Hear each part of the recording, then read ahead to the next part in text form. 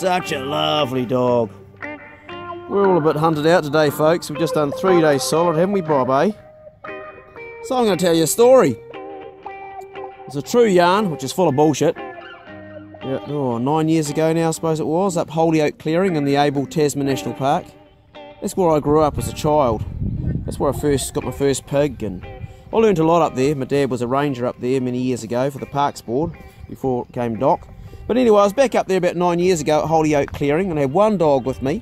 Had a reasonable pig on my back, and I run into this guy, this American guy, called Chuck. I was just heading back to it was a shelter back then. They've got a hut there now, but it's just a bit of corrugated iron with a wee fireplace and a bunk. And Chuck was kitted out, man. He had camo, he had big shiny boots, a great big knife on him, 7mm rifle with a massive scope on the back, and a pack and all the bits and pieces. Quite a big man too. And he saw my pig and he goes, "That's a fine hog you got there, boy. Done a fair bit of hogging myself back in Texas." And I said to him, "Oh, yeah? Cool. What sort of dogs do you use? I'm interested to know about dogs in other countries." "Don't use dogs, boy. Use my bare hands and a knife." I said, "You serious?" "Hell yeah. Chase them down, run them down. You keep on running off them hogs. Eventually they'll get tired. Tackle them. If they're small, a hog tie them and take them back to the ranch. And if they're big ones, then they just get the knife." I sort of thought about that and I thought, it sounds like bullshit, but he tells a good yarn. I said, "Really?" "Hell yeah, boy." I said, "What's the biggest one you've ever got?"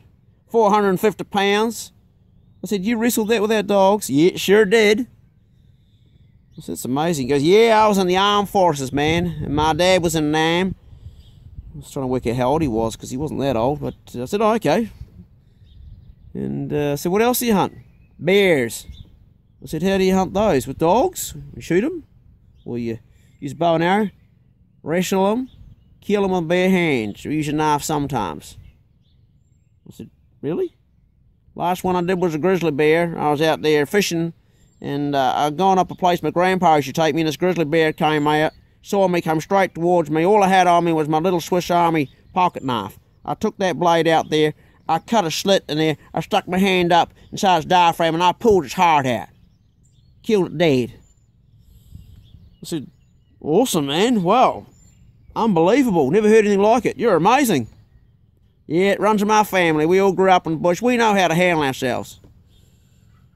I said, "Well, that's cool." He said, "What sort of dangerous animals you have here in New Zealand?" I said, "Well, we don't really have anything that's dangerous." I said, "Wasps sting you in the bush sometimes. That really hurts. Caterpillar spider, but I've never been bitten. The stinging nettle, that hurts. I've been knocked over by a boar once and I got this bruise on my shin and that hurts sometimes, but nothing life-threatening. They do kill dogs occasionally. During the roar, sometimes a stag will get pissed off and might have a crack at you, but we've got nothing really dangerous other than the bush devils." "The bush what?" "The bush devils." "What the goddamn hell's a bush devil?" I said, "Well, you'd never would have heard of a bush devil before, Chuck, because we're not allowed to talk about them, because it would ruin and destroy our tourist industry here in New Zealand." "What are you talking about?" I said, "Well, the bush devils kill probably, I don't know, a couple of hundred tourists every year in New Zealand. We lose at least that." "You're shitting me, man." I said, No. "What do they look like?" I said, "Well, they're about the size of a cat. They've got a sort of a brush tail on them.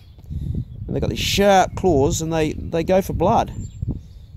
So anyway, what they'll do is they'll run up your leg and they'll go for your carotid artery here, your jugular. And they'll bite that and you'll bleed out within 40 seconds. You'll be dead."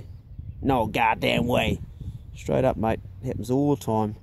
Or if you're a big man like you, they'll go for your femoral artery. They'll just go up and bite you around the groin. And you'll still bleed out within 40 seconds. "Well, how the goddamn hell do you know where them bush devils are?" I said, "Well, that's the problem. You don't. They're nocturnal. They only come out at night.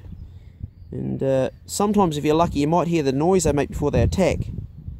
But normally it's too late by then." "Well, what sort of noise do they make?" I said, "They go..." So how the hell do you kill them mothers? I said, "Well, there's only one way to kill a bush devil. You know that little thing on your Swiss Army pocket knife that's used for taking the stones out of horses' hooves?" "Yeah, I know what that is."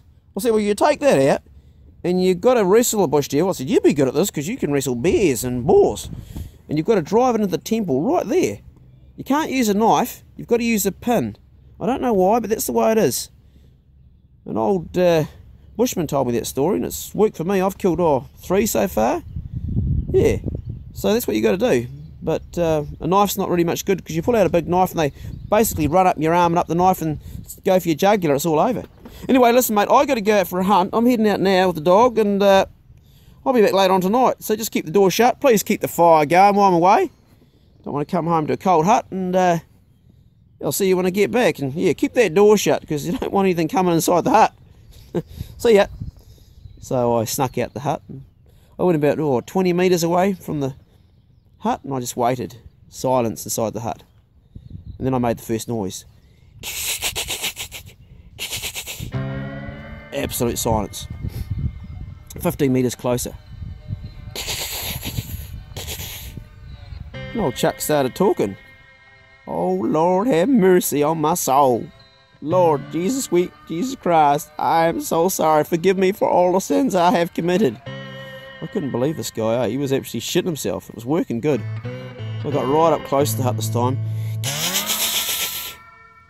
Oh, Lord. And he started to pray.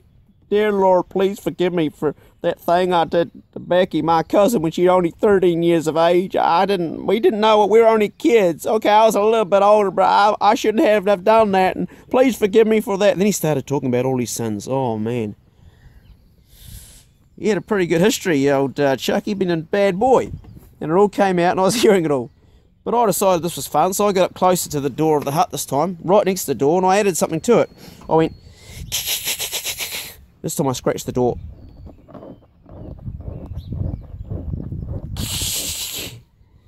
I could peer through the door just a little bit, just enough to see Chuck with his legs up like this. But the cool thing about it was, he had his Swiss Army pocket knife out, and he had that little thing out for getting stones out of horses' hooves. So I thought I'd up this a bit, and I'd add a new sound that possums don't actually make, or bush devils to Chuck. I went... And then I went...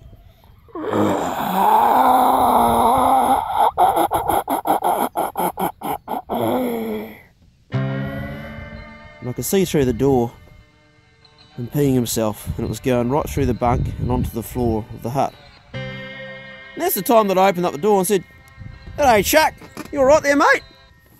He looked up at me, and his face was completely white. He was like, "God damn, man, was that you? Was that you doing that?" I said, "Yeah, Chuck, it was me, man, sorry. But I figured you told a few stories, so I'd make up a story of my own about bush devils." "You bastard! God damn, you got me a good one, man. Don't you ever tell anybody that story about Becky, my cousin." I said, "Hey, Chuck, what goes on in the bush stays in the bush.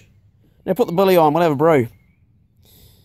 Now, call me mean, but Chuck stayed with me for the next day or two after that, and I took him up to Holy Oak Clearing to the top, and then we went up to Castle Rock, and I actually found him a deer, which he did shoot. Wasn't a very fantastic animal, but he came out and he wrote to me twice when he got back to Texas. So, if you're watching this, Chuck, remember, bud, what goes on in the bush stays in the bush. That's this week's Tuesday's vlog, folks. Hope you enjoyed it, and be good out there. And Chuck, if you can't be good, be careful. See you later. Where's Bob gone? Yeah, Bob! Oh, you're over there. Come on, Bob. But you buggered off. That's a good boy. Oh, you're a good dog, ain't you? Bob's a good dog. Everybody needs a good dog like Bob.